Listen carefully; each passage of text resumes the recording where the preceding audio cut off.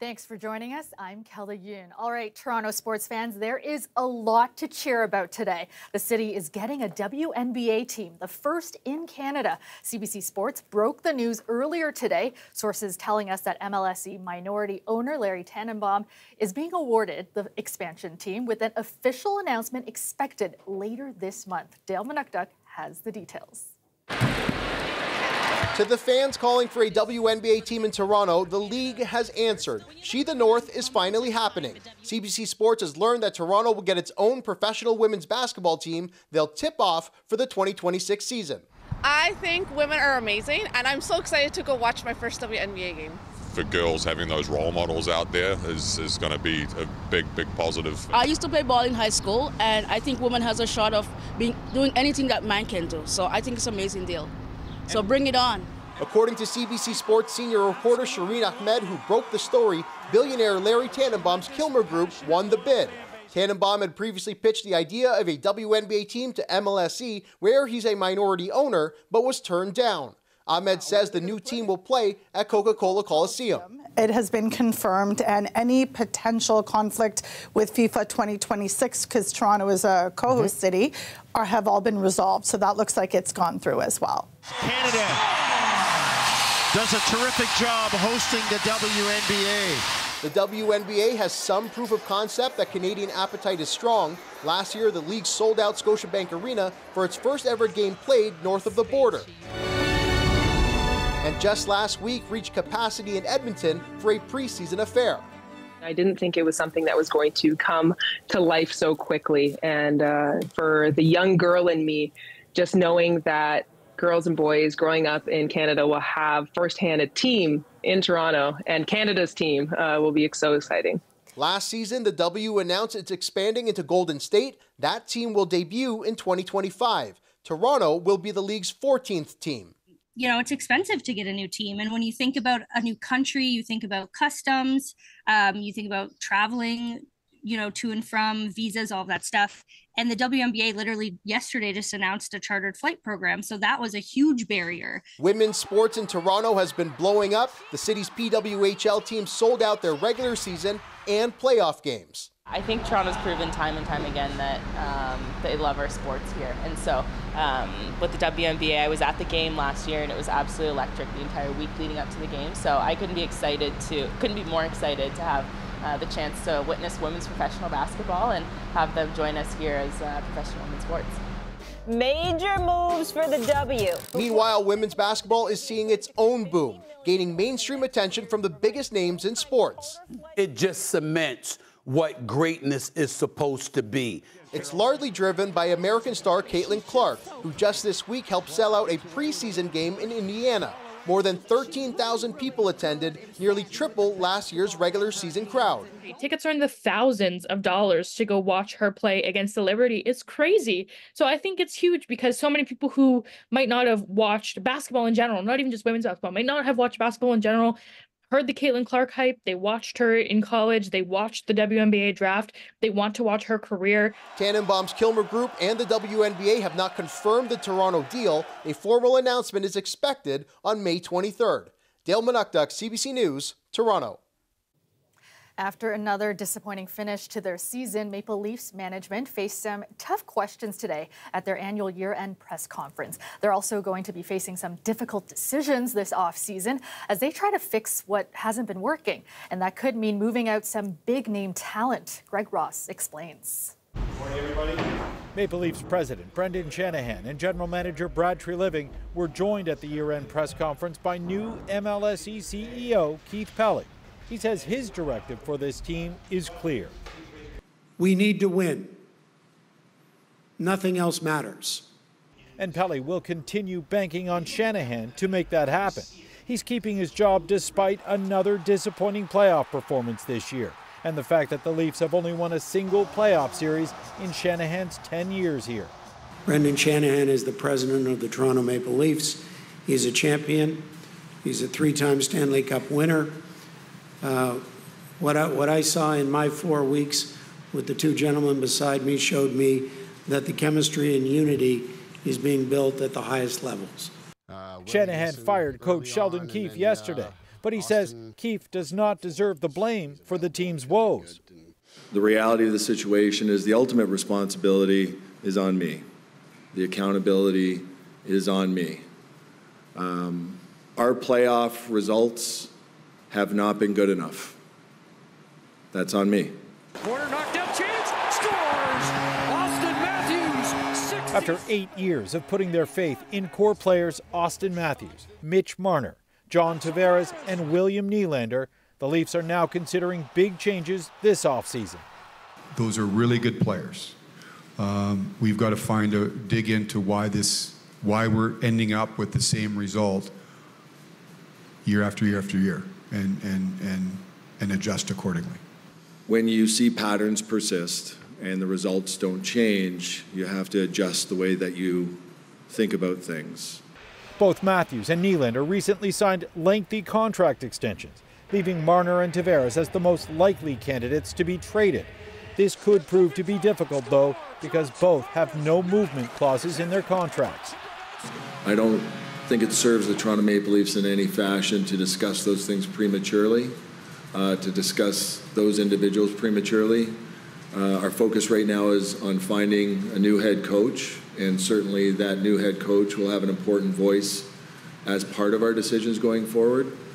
Today, Pelly said that he came to this organization to win. He says good is not good enough. And moving forward, he says no decision will be made without detailed analysis that gives the Leafs their best chance to win. Greg Ross, CBC News, Toronto. The Leafs' playoff run may be over, but PWHL Toronto is just getting started. The team shut out Minnesota 4-0 on Wednesday in the first ever playoff game in the Professional Women's Hockey League. Forward Sarah Nurse says she's feeling confident about tonight's game too. We broke the puck out excellently the other game. We forechecked great, our transition game was great, and so continuing to build little pieces like that, little tweaks here and there, but I don't think we're going to have huge changes for sure. The club had an optional skate this morning at Coca-Cola Coliseum. That's where they'll be hosting Minnesota in front of an anticipated 8,500 fans. A win would give Toronto a 2-0 lead in the best-of-5 semifinals series. In Game 1, Natalie Spooner opened up the scoring with Blair Turnbull putting in 2 for Toronto. And goalie Kirsten Campbell posting a 25-save shutout. The puck drops tonight at 7. And a reminder for news anytime, you can head to our website. That's at cbc.ca/Toronto or download the CBC News app. Lawyers gave their closing arguments today in a high-profile Toronto police tribunal involving the first Black woman to rise to the rank of superintendent. Stacey Clark pleaded guilty last year to 7 charges, including insubordination, after providing confidential information to officers to help them in their promotion interviews. Lane Harrison has the latest. The final day of Superintendent Stacey Clark's police punishment hearing centered around the terms of her potential demotion. The groundbreaking officer pleaded guilty to interfering in the force's promotional process, but argued it was a desperate attempt to diversify leadership in the face of systemic racism. The police's prosecutor argued Clark should be demoted and forced to reapply for superintendent, but Clark's defense lawyer Joseph Markson argued that would be too harsh, and said other senior officers found guilty of things like drunk driving had been given automatic reinstatements. Markson argued Clark's guilt in the tribunal would hamper her chances in the competition to move up the ranks. He told the hearing, quote, "The requirement that Superintendent Clark engage in the promotional process for the rank of superintendent is effectively a permanent demotion to inspector. Now, we can imagine a world where that would not be the case. That world is remote." Police prosecutor Scott Hutchison said if that's the case, it puts more strength behind his argument that she should have to reapply. Clark pled guilty to sharing confidential interview questions and answers with candidates. In his closing arguments, Hutchison asked the presiding deputy to imagine a world where she was successful, saying, quote, "We would have 6 sergeants who believed that this kind of behavior was not simply acceptable or tolerable, but in fact, it was the kind of behavior engaged in by superstars." The police auditorium has been filled with Clark supporters all week. Among those present today was Roy Williams, the first Black person to serve on a Toronto police board. The system is an archaic system. We know that people with the color of this skin has always had problems. We fight to get equity ever since slavery, and people have died in the process. The sentence that Superintendent Clark is going to get, doesn't matter how minimal it is, will be a severe penalty, and she will pay a large price. Retired Superintendent David McLeod was also at the hearing. Going forward, he says the force needs to do better. There's got to be a way to bring the management of the organization, the Police Services Board, in line with the notion that equality isn't just a policy or a procedure in a book. Community leaders have been telling us all week that if Clark is punished harshly, it would damage the relationship between the Black community and Toronto police, with some even suggesting today that the city could see protests as a result. Now, the deputy overseeing the case said today that a decision on Clark's punishment won't come until midsummer at the earliest. Lane Harrison, CBC News, Toronto. Small business owners are on high alert after a string of break-ins in the East End. Over the past few weeks, several businesses have dealt with smashed windows and thefts. As Talia Ricci reports, police say they're seeing more incidents like this recently. Security video shows a window being smashed at Farside, a bar on Gerrard. And just up the street, a similar incident on the same night at Coffee and Clothing. It was actually the local community that told us about it. Somebody was walking by, saw somebody throw a brick through our window. 5 to 10 items of clothing were stolen as well.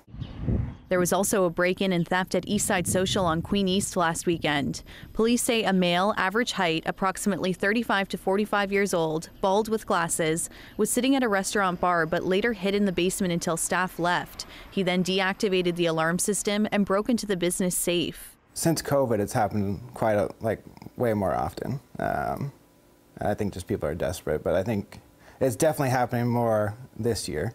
It's happening, you hear about a new one once a week or so. Police say they're able to offer visits to local businesses to help them make their locations more secure.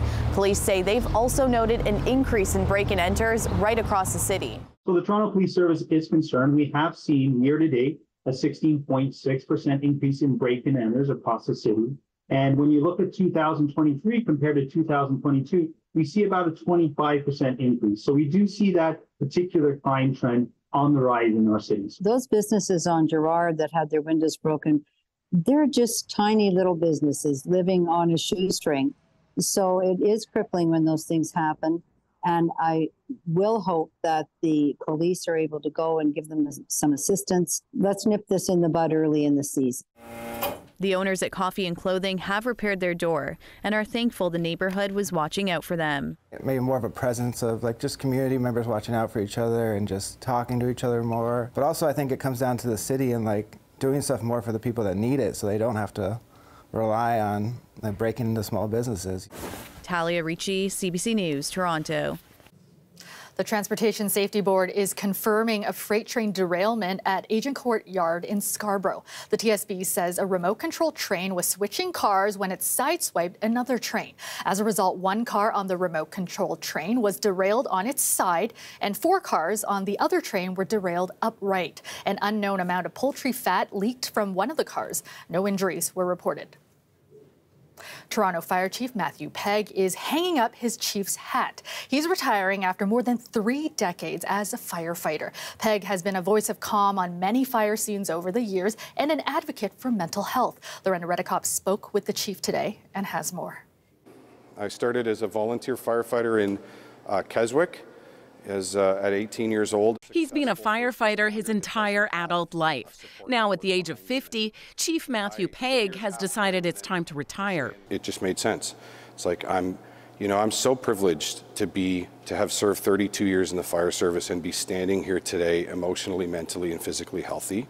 He's been on the scene of the city's biggest fires, leading Toronto's fire service since 2016, having to deliver some tough news. Unfortunately, we have received confirmation that occupant has been pronounced dead. And tough messages. This is the right time right now to go and test your smoke alarms. He says it was important to him, as leader of the fire service, to go to those scenes. To do my very best to be the face and voice of calm against a backdrop of fear and a backdrop of emergency and a backdrop of uncertainty, to say to the 3 million people in Toronto when those things happen, we got this and it's going to be okay. He has lots of memories of some of the major fires he's been to. The biggest, Valentine's Day 2017 at Yonge and St. Clair. Part of Yonge Street had to be shut down. I'll never forget the 6-alarm badminton and racquet club fire at Yonge and St. Clair. I was actually the interim fire chief when that happened, and that incident that's the largest deployment of our resources to a single incident in our history. He says he also won't forget some of the more difficult scenes he and his staff have encountered, including serious injuries and deaths.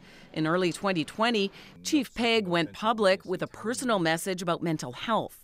I have a psychologist. Going on social media to talk about his mental health check-ins in an attempt to remove the stigma.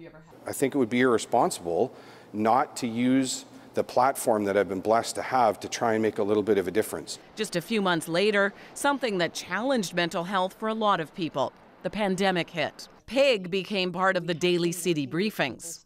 And to move about the neighborhood while maintaining increased physical distancing. He says it meant 18 to 20-hour days, more than 150 nights away from his family. I had the privilege of watching this orchestra happen, and that solutions were being created out of nothing. And that is the fastest moving incident that I have ever seen. I've been the incident commander at emergencies that change very quickly, nothing like COVID. As for what comes next? I'm young, I've got a ton of energy, I've got a ton of interests. I don't know. I'm not leaving for something else. I have no doubt that there will be career 2.0. And after October 4th, his official retirement date, for the first time in decades, he'll be able to turn off his phone ringer at night. Lorenda Redicomp, CBC News, Toronto. Controversy is greeting a new Apple advertisement. It's for an iPad, but it's touched a nerve around the question of technology versus art. Anis Haidari reports. Maybe Apple wanted to show the new iPad crushing it, replacing everything artistic with the thin device. Eye-popping for some. I watched it and I had like this visceral, gross reaction to literally destroy art to say we're better. That is not appealing to artists. I don't know who they thought they were appealing to, but it was not artists. And celebrities saying the same thing. Actress Justine Bateman tweeting, "Tech and AI means to destroy the arts." And Hugh Grant comparing the ad to the destruction of the human experience. But Apple may not be targeting established artists. Who we don't see complaining are people who are getting access to this level of joy and creativity for the first time with some of these tools. So you could really make the argument maybe that Apple is just going after a new generation. Branding experts say Apple may not be hurt by a backlash. You don't need brands to love you. You just need people to be aware of you and remember of you and think of you when they're at the point of choosing to buy something. The difference is striking. And with no big innovations this time around, Apple may welcome any attention. Really, we're all still talking about the introduction of a slightly smaller iPad. So despite the controversy, it's working, and it's working really, really well. But after days of backlash on social media, an apology from Apple, saying it missed the mark on this video. Anis Haidari, CBC News, Calgary.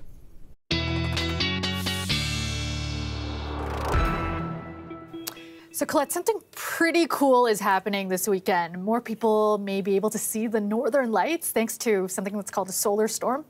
That's exactly what is happening. Very cool. Yes, it is very cool. So we're going to kind of start off with your space weather, and then we'll come down to Earth and get your weather forecast for the weekend, including for Mother's Day. But what's happened is NOAA has issued a G4 geomagnetic storm watch. essentially like a space storm. And the G4, it's a scale that goes to 5. And so this is pretty strong, severe. They label it. The next one is extreme. I want to just take you back, and we'll just very quickly go over the northern lights and what happens here. We're going to call it the solar winds, but the particles that come from the sun and then they interact with the atoms in Earth's upper atmosphere, the thermosphere, okay? And then we get this magnetic interaction, and it tends to be at our magnetic poles where you can see them at the bright lights that come from these interactions, right? But because there's so much activity, we do have the chance tonight, even tomorrow night, but our weather's a little bit better for tonight, to see these a little further south. So the best likelihood are the reds, and that is all the way into southern BC, across the southern prairies, I mean, into the northern plains, and it comes into parts of northern Ontario. But even green is a decent chance, and that extends to Toronto through southwestern Ontario. In fact, this red line is the potential view line. So it really sinks into the belly of the U.S. Now, the next thing, let's bring you down to earth and get your earth forecast. We have to deal with our clouds, too, some of our lower atmospheres. Well, we know we've had some today, some isolated showers as well, but we are getting into a clearing pattern. So improvement for the viewing, although they would be available to see from about 11 till 2, I would think it's going to be a little bit closer perhaps to midnight and after midnight, especially if you get away from the lights of the city, but there's a chance in the city till about 3 or 4 a.m., okay? So you're going to have to stay up late. You're going to need a coffee, but that's going to be our best shot through the overnight. Tomorrow morning, we will have some dry conditions in there, and then some wet weather does move through into tomorrow afternoon. So yes, do expect things to get a little bit wet on us again. And into Sunday for Mother's Day, we're going to start off pretty nice, then some cloud builds into the afternoon, an isolated shower in the evening. It's generally going to be a nice day, so I wouldn't worry too much about it. And not only that, I can tell you that instead of highs that are in the mid-teens, we're going to be talking about temperatures going to the upper teens by the time we get to Sunday for Mom. It gets warmer after that, too, by the way. And I stay up pretty late, so I'm going to try to catch those lights. That's really cool. There you go. I've never seen them, so I'm hoping to. Thanks so much, Colette. You're welcome. The UN General Assembly has voted to back a Palestinian bid to become a full member. It's a highly symbolic move since any membership application must be approved by the Security Council, but it does grant Palestinian territories new rights and privileges. Richard Madden has this story. Chaos and panic in Rafah. Tens of thousands of civilians forced to flee their homes after new warnings by Israel's military of an imminent push further into the Gaza Strip. Israel believes Rafah is the last major Hamas stronghold, but the UN warns the growing violence and mass displacement is at a crisis point. A massive ground attack in Rafah would lead to an epic humanitarian disaster and pull the plug on our efforts to support people as famine looms. Will all delegations confirm? As the war intensifies, the UN General Assembly passed a symbolic vote to give full membership to an independent Palestinian state. Canada was among the nations to abstain, while the US and Israel voted against. You are shredding the UN Charter with your own hands. Shame on you. The resolution now goes to the UN Security Council, where the U.S. is expected to veto it, as it only supports a two-state solution agreed upon by both sides. If they go into Rafah, I'm not supplying the weapons. All this comes as U.S. President Joe Biden defends his threats to withhold sending weapons to Israel if it follows through on a full-scale assault in Rafah. Israel's prime minister thinks the U.S. is making a mistake. If Israel has to stand alone, we'll stand alone. I've known Joe Biden for many years, so 40 years and more. We often had our agreements, but we've had our disagreements. President Biden is facing growing divisions in his own party over his support for Israel, and his evolving stance could not only affect his support with voters in his re-election bid, it could also impact delicate negotiations to secure a ceasefire. Richard Madden, CBC News, Washington. An Israeli singer is set to compete in the final round of the Eurovision Song Contest tomorrow. But until then, Edin Golan is basically confined to her room in Sweden because of ongoing protests against Israel. Anna Cunningham has the details. Well, this year's Eurovision Song Contest actually has the slogan United by Music, but just a day before the final, it certainly seems that politics has very much seeped in, despite the organisers insisting that this event is never political. It's Israel's entry this year that's causing the controversy 7 months into the country's war with Hamas in Gaza. And it's now become the focus of really large-scale pro-Palestinian demonstrations in Malmö.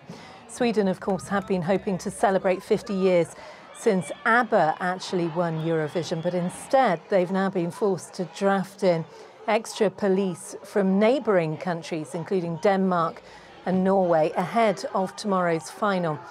And the protesters' message calling for a boycott of Eurovision is being supported elsewhere. We're hearing about watch events at clubs and pubs across the UK that had sold thousands of tickets. Well, they are now being cancelled. Eden Golan is the Israeli singer, and she was booed at rehearsals in Malmö. But during that semi-final yesterday, there was quite a mix of cheers as well as some boos that were heard at the venue. The European Broadcasting Union had, in fact, already asked Israel to change its lyrics because their song did reference directly the October 7th attacks by Hamas. The final takes place in Malmö Saturday night. And for now, Israel has jumped up the leaderboard to become one of the favourites to actually win the song contest. Anna Cunningham for CBC News, London. The U.S. has announced an additional $400 million in weapons and equipment for Ukraine. It comes after Ukrainian forces said they repelled a Russian ground attack near the northeastern city of Kharkiv. As Briar Stewart reports, there is speculation Moscow is planning a summer offensive in the region. As the sun was rising, Russia's latest drone attack on the Kharkiv region. At least 3 homes caught fire and dozens of others were damaged. Around the same time, Ukraine says Russia launched a ground offensive towards Vovchansk, a city less than 5 kilometers from the border. The military started to evacuate the few thousand people still living there. Tamaz Gambarashvili is in Vovchansk and spoke to CBC News despite a shaky cell phone signal and the ongoing explosions. He said while people were used to shelling, they were, quote, not ready to wake up to such a massive attack. Ukraine's President Volodymyr Zelensky, who was meeting with the president of Slovakia, said the country's military was prepared. But he said it's important to understand that Russia can increase and bring more forces in this direction. Officials had been expecting Russia to launch an offensive in the region, which is home to Ukraine's second largest city, Kharkiv. Russia failed to capture the city in the early days of its invasion, and since then Ukraine has built up its defenses, making it a much harder target. There can be no what-ifs. They will not break through, said this woman. No, I will not go anywhere, says this man. I will be in Kharkiv till the end.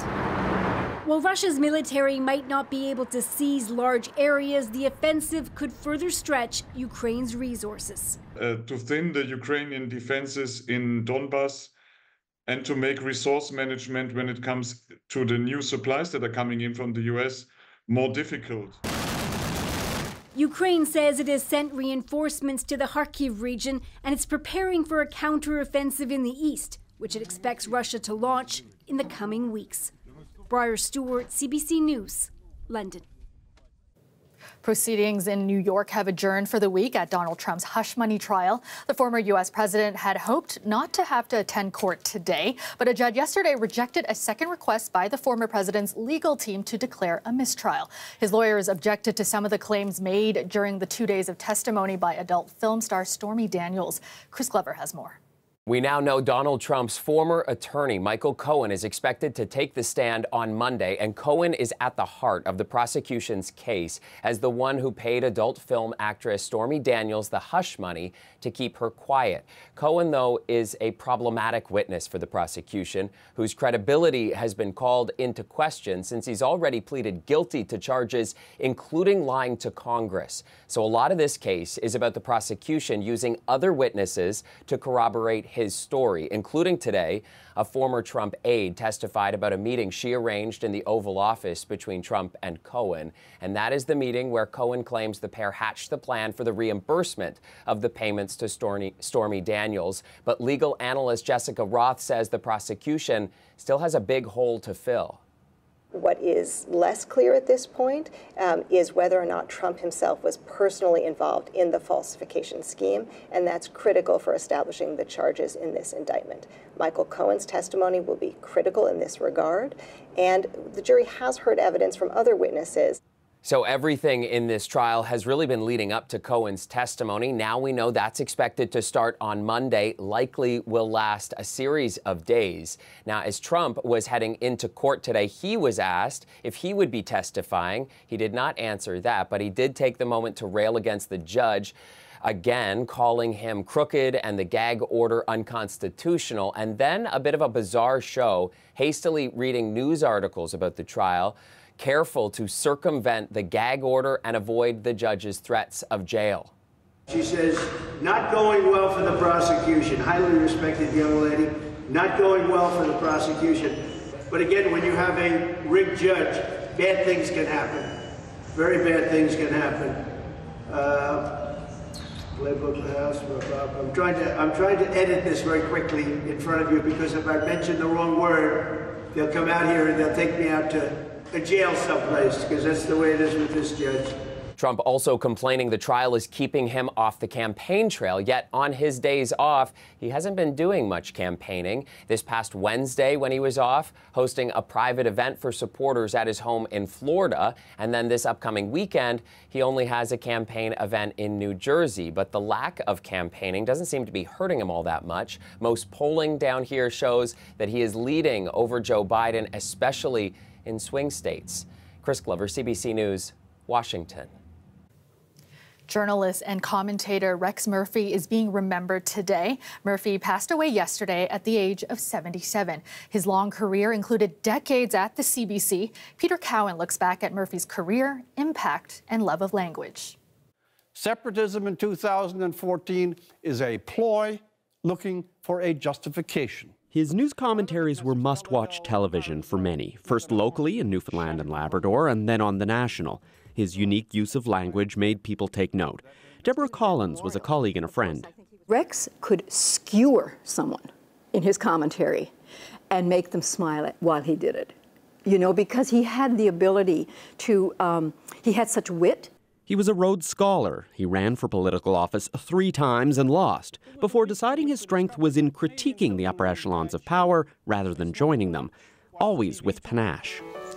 I've always considered that style was more important than substance. If you're sloppy, slangy, vulgar, blasphemous, or scatological, or simply crude and ignorant, then your thoughts are the same. For the National, I'm Rex Murphy.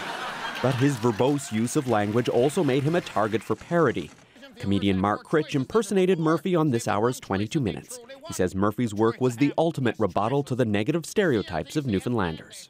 As Newfoundlanders, having someone like Rex on the national scene, he totally disproved that notion.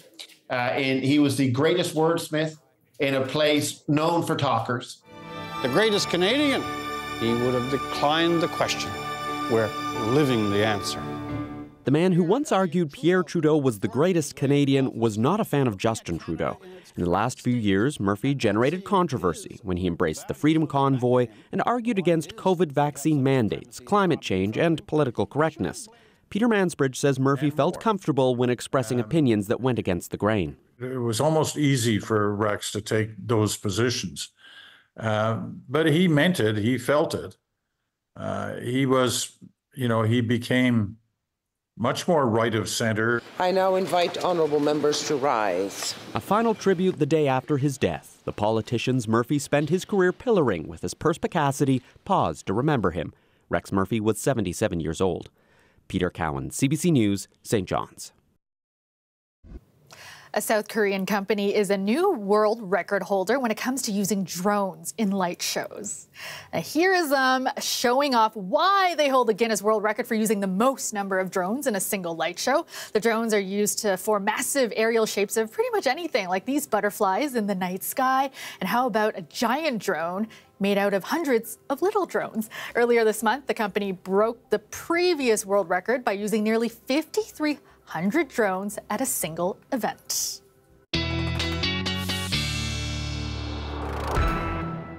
And Colette, that is pretty dazzling. Maybe not as dazzling as the light show headed our way this weekend, but yeah, still pretty cool. Yeah, we have a pretty fantastic chance at a light show, Mother Nature's own version of one of the Northern Lights. We have some images to show you, just as a reminder of what these look like when you have that opportunity. I have never been so blessed, so I'm hoping tonight to have a chance to take a look at these. And why do we think we might see them as far south as Toronto and even beyond, actually, is because NOAA has issued a G4, which is actually a severe geomagnetic storm watch. So a lot of activity in the atmosphere.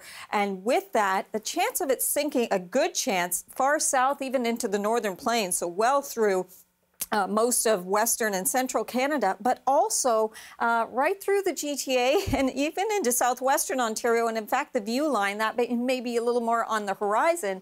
It sinks even farther south from there. Weather-wise, we need the skies to part with the cloud cover too, and we're looking pretty good for that, especially as we get closer to midnight and just after to the early morning hours to about 2 or 3 a.m. We do have this next system that we're going to need to contend with coming in for the weekend, but we're getting some of those isolated showers kind of drying up on us and some of the clouds dissipating. Now, a few areas could have a little bit of patchy fog, but otherwise I do anticipate clear enough skies to be able to see things. You got to get away from some of the lights of the city, though. It does help, although maybe even right in Toronto, you'll be able to see them if they're strong enough. So the next player comes in Saturday. We should be dry tomorrow morning, and then into the afternoon, we'll get into some wet weather, some scattered showers, a better chance a little bit further west of us for some isolated thunderstorms in there. And for Mother's Day, we should have plenty of sunshine, kind of a mix of sun and cloud, and then late day, we'll get some clouds coming back and an isolated shower in there. Our current temperature is very close to the daytime highs today in the mid-teens. Tomorrow will be similar, but what's great is that for Mother's Day, we're going to find that temperature getting back up to seasonal. Looking good there. We like that. Thanks so much, Colette. You're welcome. And that is our show for you tonight. Thanks for joining us. There will be no 11 o'clock newscast tonight because of NHL playoffs. Shannon Martin has your next local newscast tomorrow at 6. Have a great weekend, everyone.